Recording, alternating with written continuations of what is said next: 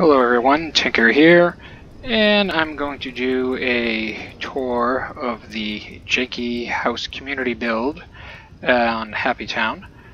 This is a community build that we did for fun that started up one day and has been slowly growing over time as people wish to add to it.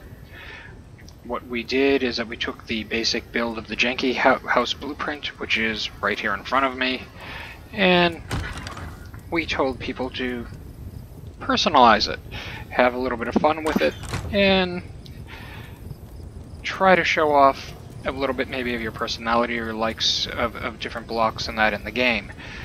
So the only rule we had with this is that you had to keep it a janky as much as possible for the basic part of the house, but you could change the roof, you could do what you wanted to the landscape directly around the house. So as I go through, I'll be hopefully not murdering anyone's names too badly. So here we have one that was done by Mac. You can see that he put the entire house on its side. If we take a look inside, you can even see that he did put everything sideways.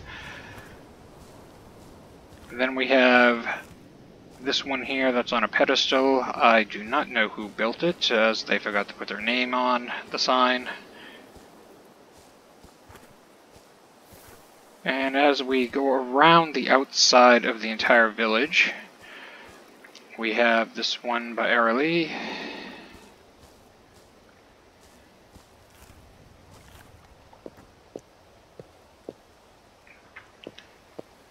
And some of us have more than one spot that we did some small builds in. Here's one that Echo did. That's just a small hub spot.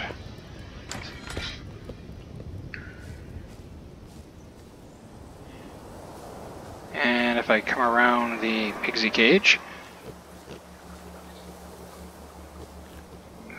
we have this one that was done by Spellfox. And as you can see, for the most part, when you look inside, it's just been customized for the houses. The outside will keep the basic box style of the Janky and size of the Janky. So here's one that was done by Echo, all in lava.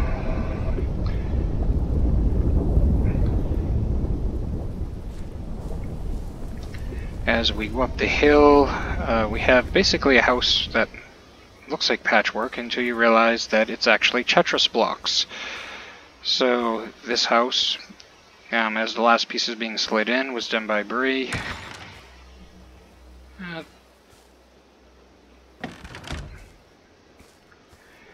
Then we have one done by Dothy. This one did have a thing in at one point, but he's gone wandering off on us again. So we'll have to go look for him at some point. Then down here we have a house done by Auntie Lynn's. The joke with this spot was that there was a line of pigsies that would come in all the time over here. So what I did to show why the pigsies were showing up was to do a small garden of some mysterious plants that the pigsies may like that was being sold off at Auntie's house.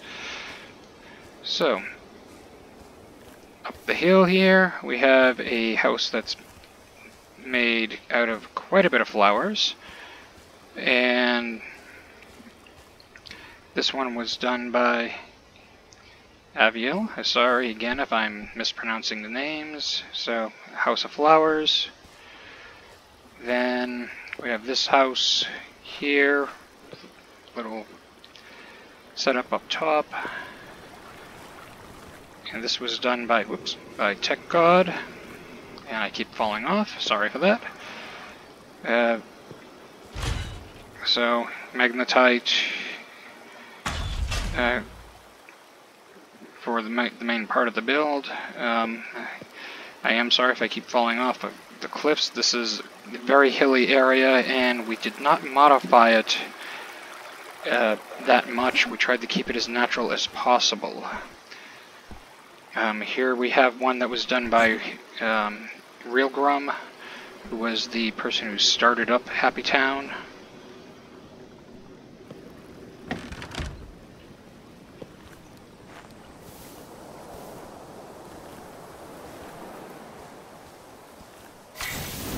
And I'll take the short route by flying.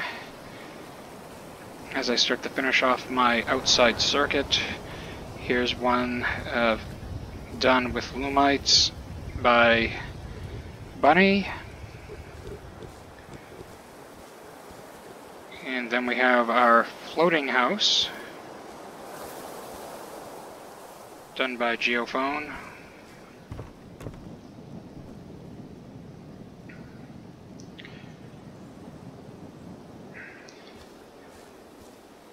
And we have another Lumite house, in this case it's by Lefty Jen, and of course, wow, what do you know, it says that it's a trampoline, so if we go inside you'll see that we can bounce around on the goo that she put inside. Fun for everybody. Then the last one that we have on this part, on the outside part of the tour, is EBZ's small house of glass. Then if we head over the bridge,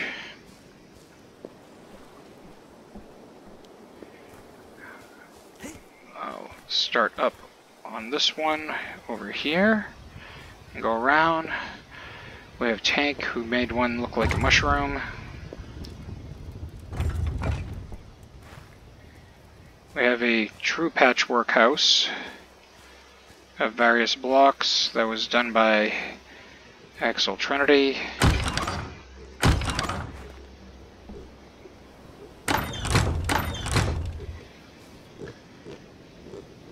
Then lots of iron blocks for one of Twizzle's houses.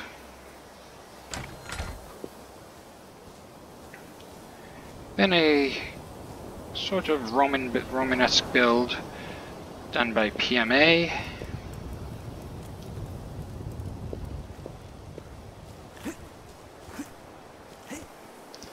And as we continue around on the island, we have a house made completely of beeswax and some leaves, a little bit of thatching on for the floor. And this one was done by Matt Amanda.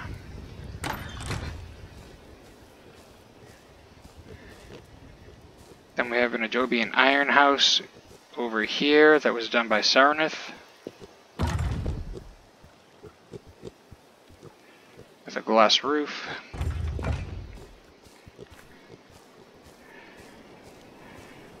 Then we have Era's treehouse. If I remember correctly, this was actually a sapling that he built on top of it and added to it to make it look like the house was always part of the tree. Then continuing along this way, we have a house done by Annie, where when you look at the top, we have a small patio, gazebo style top for you to relax at. And then, of course, last but not least, is we come around the corner of the island, and this is the swamp janky that I did myself, where I added in some bog water, so we have a little bit of a swamp going here. Built the tree and made the house out of weepwood to give it that nice swampy feel. So hope you enjoyed the tour, and I will see you in the next video. Tinker out.